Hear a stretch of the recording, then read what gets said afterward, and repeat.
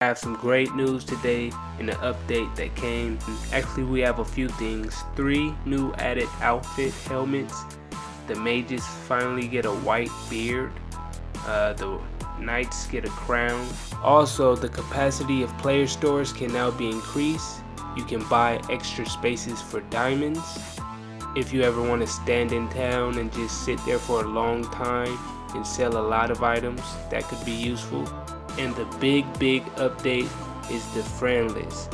Now that's a very big milestone for Rucoy Online. I'm glad to see it headed in the right direction. Okay, apparently the developers will continue to work on the friends list update and keep improving it.